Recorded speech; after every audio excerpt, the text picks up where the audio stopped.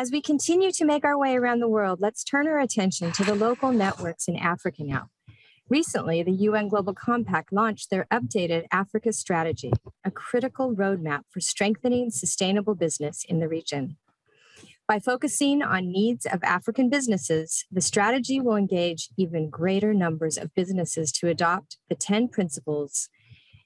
The expanded operations on the continent will help unlock the key opportunities present for responsible businesses, such as the African Continental Free Trade Area, the 2030 Agenda, and the Agenda 2063.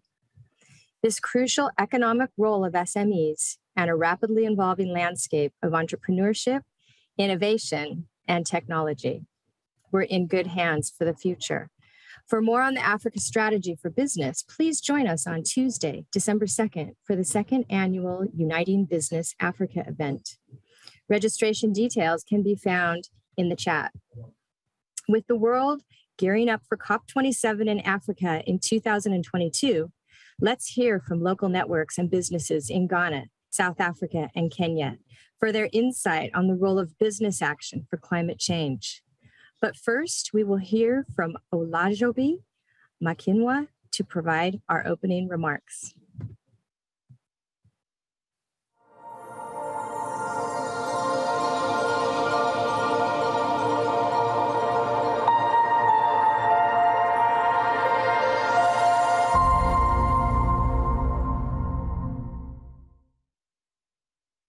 Hello, good morning, good afternoon, good evening from wherever you are. My name is Tolu Kwekulakwa. I am the Executive Director and Head of Secretariat at UN Global Compact Network Ghana.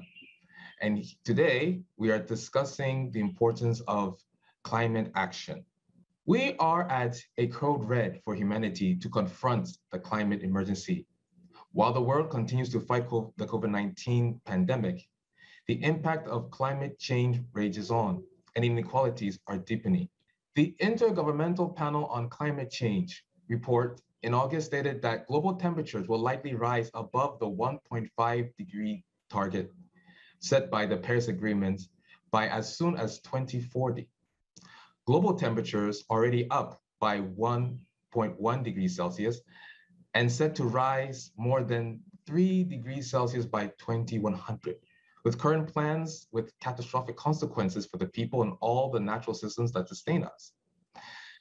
The Secretary General has therefore called for halving emissions by 2030, hoping that we can reach net zero emissions by 2050. And business leaders are recognizing that we don't have time to choose between taking climate action and having strong economies and bottom lines. On the contrary, taking action is the best way to build healthier and thriving people and communities, businesses, and economies. Our milestone is clear. By 2030, we must have global emissions, and we must achieve net zero by 2050. At the UN Global Compact, corporate climate action is central to our mission. We are driving it ambitiously through the Science-Based Targets Initiative, SBTI for short. Launched in 2015, SBTI is a partnership between the UN Global Compact, CDP, the World Resource Institutes, and the WWF, World Wildlife Fund. It helps companies calculate how much carbon they must recover from their productive processes to align with the goals of the Paris Climate Agreement. So with that in mind, we at the local network here in Ghana very much have been pushing the climate corporate action across our membership. And we even have an event later this month where we help companies find ways to acquire green financing as an incentive to move forward and be able to make the right transition to have a more green model for their businesses. So later in this session, you'll hear more from companies who have actually gone beyond what other companies are doing with regard to climate action and hear from them what their strategies are. But before we get to that, I would like to introduce Mrs. Olajobi Makinwa. She happens to be the Chief of Intergovernmental Relations and Africa. She will be giving our keynote address. And later we will hear from Ms. Jane Karuku, who's the CEO of East African Breweries, and Ms. Loiso Njovu, who's the Group Head of Sustainability at Simbanye Stillwater. Thank you. We are at a code red for humanity to confront the climate emergency. While the world continues to fight the COVID-19 pandemic, the impact of climate change rage on, and inequalities are deepening. Africa is suffering the terrible effects of the twin crises. Climate crisis is placing millions of people in Africa and the world at risk for climate-induced migration, loss of livelihoods, and increased hunger. While the statistics are disastrous in all parts of the world, including Africa, Africa remains a continent vast, culturally diverse, and resource-rich.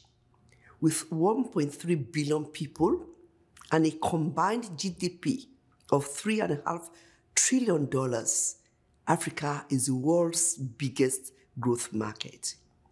The continent is brought closer together by the Africa Free Trade Agreement launched in 2021. Africa must capitalize on its strengths and join global efforts to tackle the climate crisis.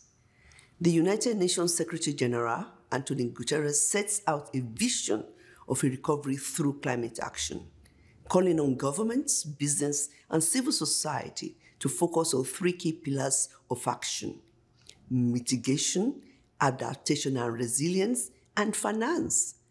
At the Global Compact, corporate climate action is central to our mission. The Global Compact has developed the Africa strategy to drive increased impact in the coming 3 years, from 2021 to 2023. The strategy emphasizes the importance of Africa's priorities and her peoples. These priorities are already clearly set out in African countries' development agendas, in the 2030 United Nations Sustainable Development Agenda, and in the Common Roadmap for Africa's Development, Agenda 2063, the future we want.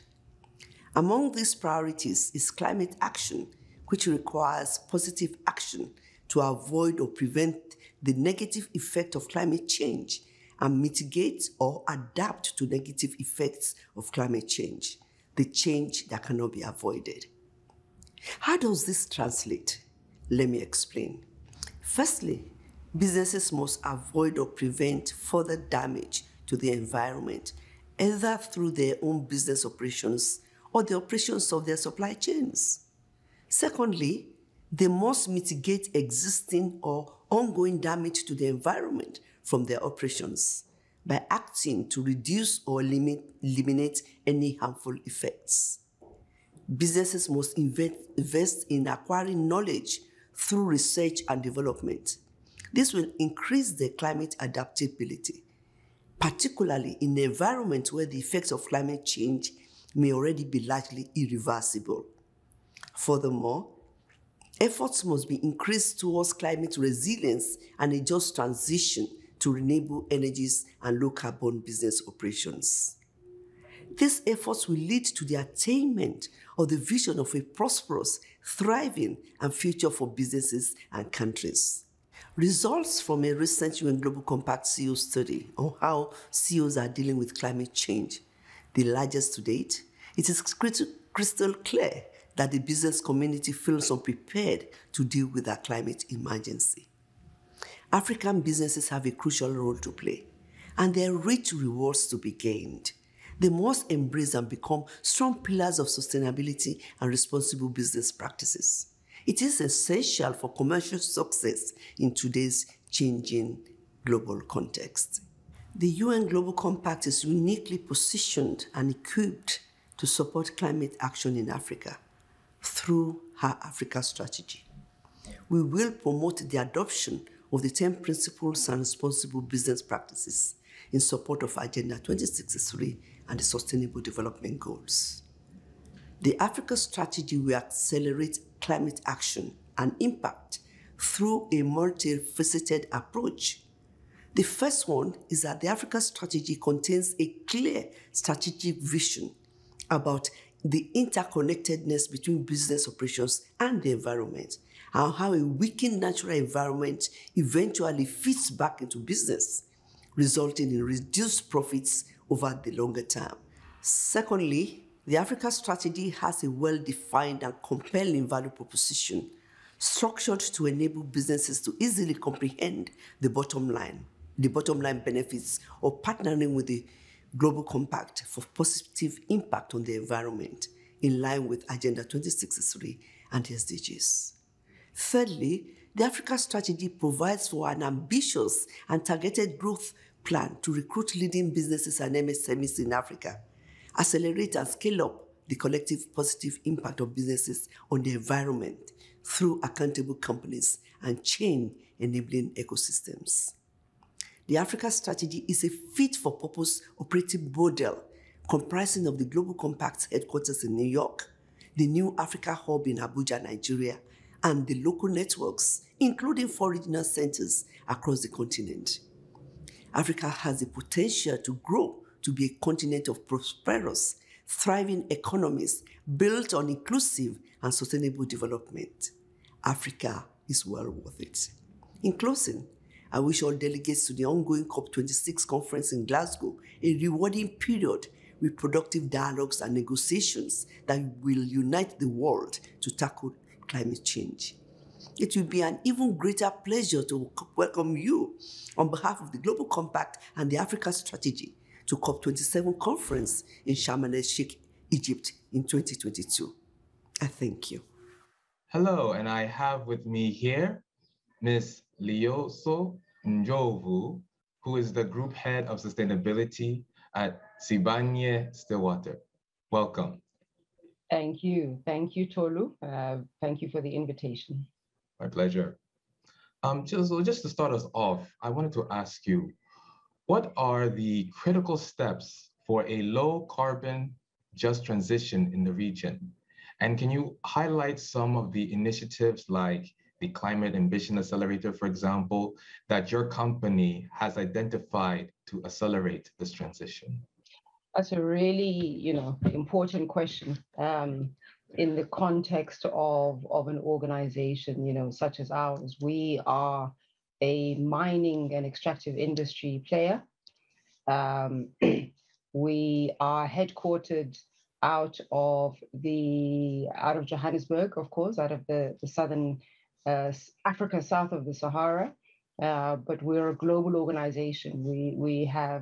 We're also listed on the New York Stock Exchange. So when you talk about just transition for us and the types of initiatives that we've had to undertake, it's been a myriad of initiatives really based upon how we see the challenges in each of our areas of jurisdiction. When I talk specifically about our business on the African continent and the work we are doing in South Africa, yes, participating in the Climate Accelerator has been one of those initiatives that we've looked at. And really, we looked at it as an opportunity to speed up a lot of the work that we were doing and find a mechanism to help us translate that into reality.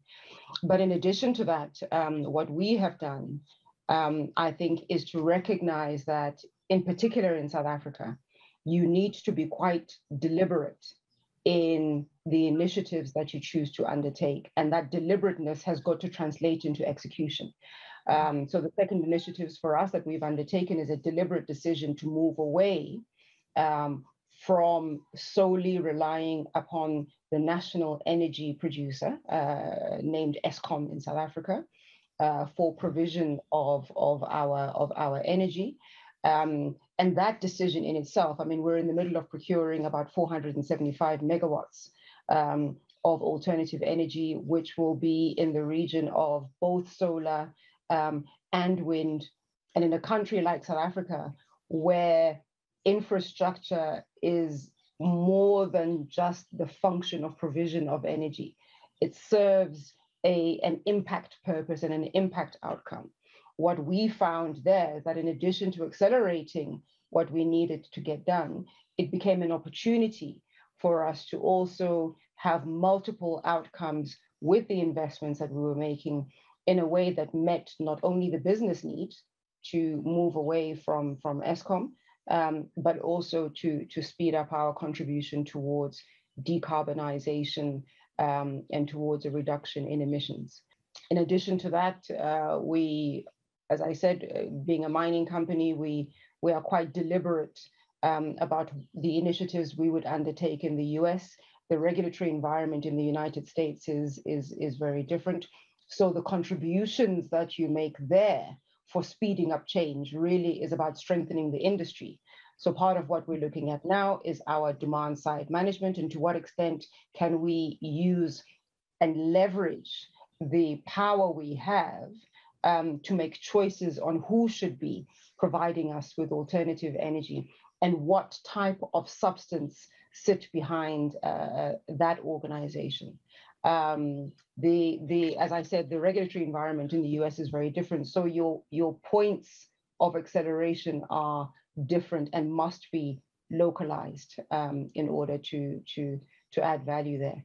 And then the second part of your question is about the just transition. And as I said, the inequalities, what we have found certainly, is that where there are great disparities and inequalities in income is where we have the greatest amount of work to do. Because in truth, in areas where not everybody has got access to energy, when you choose to undertake an initiative that talks about provision of energy or that talks about the environment, your first consideration has got to be who is it going to affect the most? And it's going to affect the most the people that don't have anything. So in areas where there are great inequalities, where you look at, for example, areas such as Brazil, areas such as work on the African continent, where the disparities are so wide, your first consideration has to be a developmental outcome. So in other words, you have to be able to focus your work on transitioning in a way that does not leave people in a worse off position than they were before. Because the only people that is really going to affect are going to be those people that don't have, and they will have less of what they didn't have before.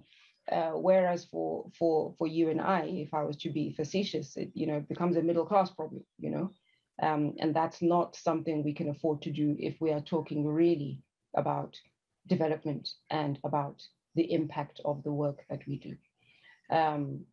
So the just transition for us is making sure that you are clear on who is impacted by the decisions that you are taking, and recognizing that those inequalities have the potential for a very big impact on people, unintentionally so at times, but you ignore it at your peril, because those issues are real when you're talking about people that have nothing. That's very good. That's very good. So in a way, one could even say that your approach is keeping the SDGs in mind, especially when it comes to decent work, when it comes to eliminating poverty. So that's very interesting contribution that you've given us. I would like to then ask you, what are the main challenges and opportunities for companies in ambitious climate action? What we've also found, and I think we've been quite deliberate at Sibanye about approaching these as a way to catapult our business into the next 10 or 15 or 20 years. So in a sense, we really didn't take time to look at it as a challenge, because actually what we saw, and even if you ask yourself as a business person, what does my business look like in 10 years or 15 years or 20 years time?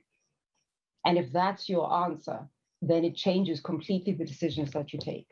So the opportunity for us has been to be able to make sure that the minerals and the metals that we produce feed directly the green economy. And that's what we've chosen to do. We are specific that the next sigmoid curve that we are supporting is about provision of green energy. We started off as an organization that mined gold, and even our mechanism for how we extracted that gold and how we deal with tailings around that. We have diversified into effectively recycling of gold and made that a fundamental part of our business. I think we must probably have the greenest gold in South Africa because of that, because we didn't see it as something that got in the way, but how do we invest in this so that we have a business beyond our tenure in the business. We've done that for tailings. We've undertaken the same level of diversification in the United States and are building and have made a deliberate decision to increase our recycling of platinum as a critical part of our business. And what you'll find is that as we begin to expand our capability into recycling of metals across our space, actually it becomes who we are, and other people, we will recycle on behalf of other people in addition to our own metals. So this concept of not trying to approach this as something which has to be complied to, but understanding that actually it is in the uniqueness of what you do that will help your business be sustainable. When you talk about true sustainability, and you look at it in its economic context and its economic frame, it is about what is the economic role that your organization is going to play in the long term and what form does that take. So we've done that in the United States. We are doing that as well in all of our entities going forward. And for us, it's been the opportunity as our next Sigmoid curve. So yeah. Thank you. That's very enlightening. The approach to the mining itself is actually going green. Would you say that your model is something that other mining and extractive companies would likely follow or take a look at? Yeah, I mean, I think that we took a decision which we believed was in the best interest of our growth to be an organization beyond today. And once that decision was taken, the question was then, how best do you do that in a way that does not destroy value? I mean, we're an organization whose role it is to be able to deliver value accretive growth. And for us, that value is not delivered only to our shareholders, it is delivered to our stakeholders as a whole. And once we got down that value chain, then the conversation was different. I mean, I do think that generally speaking, the mining industry has really worked hard to understand its role in society. And you will see, I mean, especially through institutions such as the World Gold Council and ICMM, there has been a focus on deepening that understanding, both on the socioeconomic benefits of mining, but also on the social aspects because of the influence that the industry has. So what I think you'll find is that most people will look at it and will say, actually, there is logic. So in other words, there is nothing that is anti-business in what is being undertaken here. Actually, there's a synergy between the role that business can take, still deliver its commercial aspirations to be able to deliver value for those that have an impact on it, whilst at the same time using the strength that they have in a way that impacts more than one particular group of people. So yeah, I do think other people will look at it and will kind of say, well, is this something we would like to do going forward? We hope so. We want to be leaders. Come, follow. We don't mind. Wonderful. Thank you. And thank you all. We had Ms. Loyiso Njovu, the Group Head of Sustainability at Sibanye Stillwater. Thank you very much. Thank you, Tolu, very much. Much appreciated. Hello, good morning, good afternoon, good evening, everyone. We'll go ahead and begin. I have here Mrs. Jane Karuku, who is the Chief Executive Officer of East African Breweries. So, Ms. Jane, would you like to introduce yourself, please? So thank you very much. My name is Jane Karuku.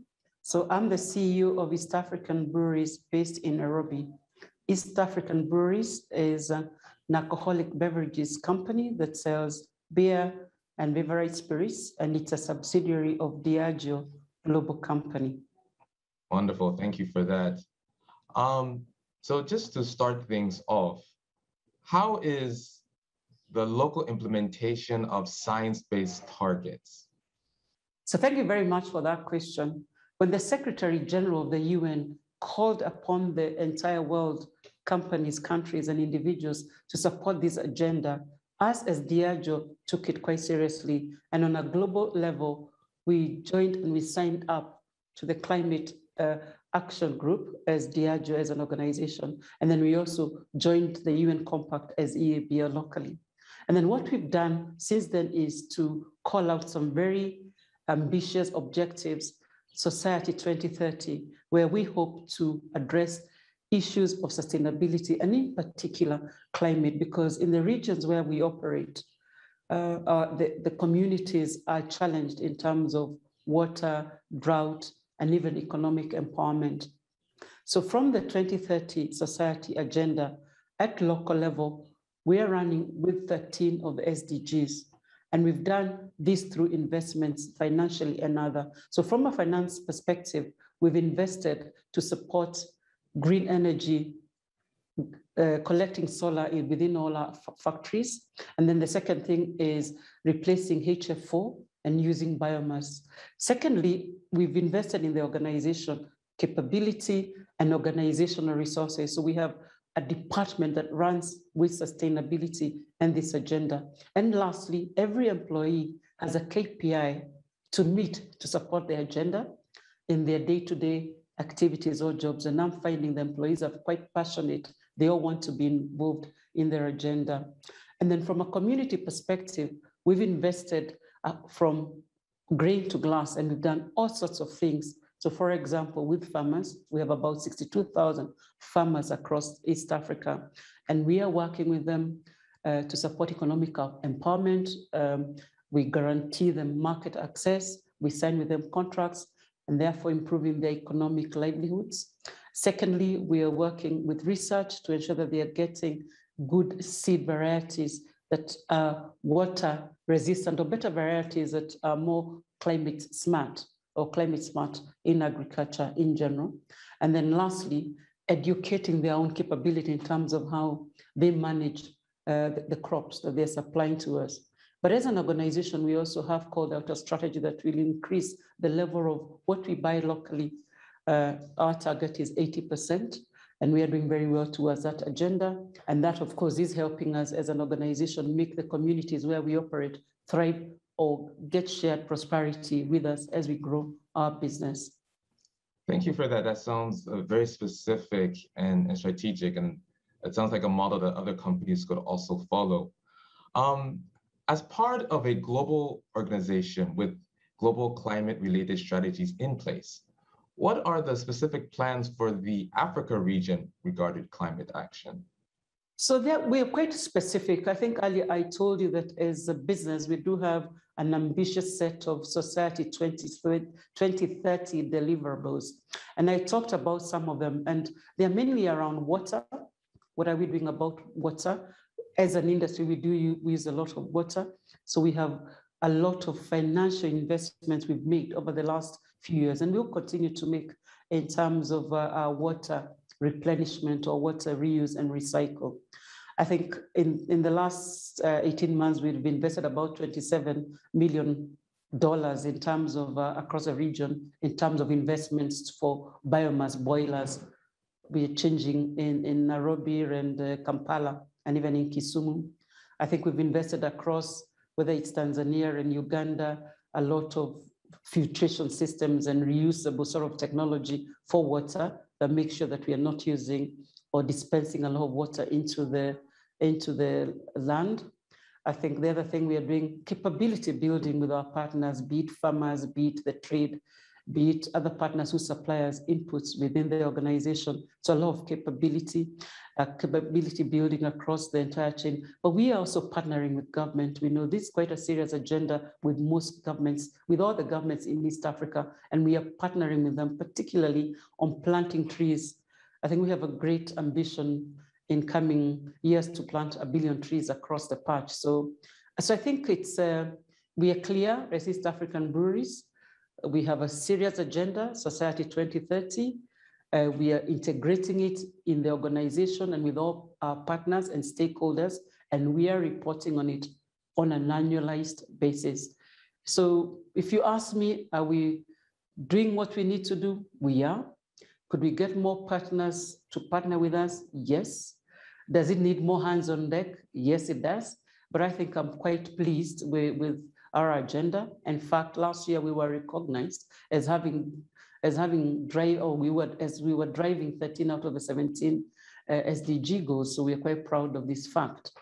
Wonderful. That in fact, it sounds very deep in terms of the strategic vision that East African Breweries has. With that in mind, how would you define success by 2030 with all these massive investments that East African Breweries has put in place to make sure that it is able to achieve all these objectives? I think success for us will be when we meet the said objectives. They are very, very clear in terms of the agenda and what we need to do. I think the other success factor for me is how much influence we are bringing into the entire ecosystem. What we are doing in terms of being climate smart or in carbon neutrality is that we are pioneers in a lot of the things that we are embarking on. And therefore, I'm hoping that we'll bring more partners and more players to partner with us as we drive this action going forward. So success for me simply is we deliver our set objectives or targets, and then we bring on board a lot more partners to work with us. And hopefully we can create a revolution or a movement of awareness across the entire ecosystem about how important this agenda is for the future of the world. Wonderful. And so what main takeaway from this discussion would you like to highlight for those attending this session? I think the first thing that as an organization or even as an individual is to be very deliberate about what you want to achieve. So us as an organization, we've clearly called out the targets. The second thing is that this agenda is too big. Nobody can do it alone. So you need to bring a lot of partners on board to work with you. And then lastly, I think you have to put your money where your mouth is. So you do have to put real back behind the initiatives that you're having. And then lastly, I think you have to cause a movement or ensure that there's enough passion within the organization or within the stakeholder group that you have working with you to make this agenda a success so you can join the rest of the world. But I think we can do it if we come together. I think when global teams and when people come together to try and do a certain objective, they really do make it happen. So I think we can make it happen if we all come together. Wonderful. We can definitely make it if we all come together. Collective action is the way. Thank you so very much for your time, Ms. Jane. Everybody, this is Ms. Jane Karuku. She is the CEO of East African Breweries. Thank you very much. Thank you very much. Thank you, Olajobi, Tolu, Layiso, and Jane.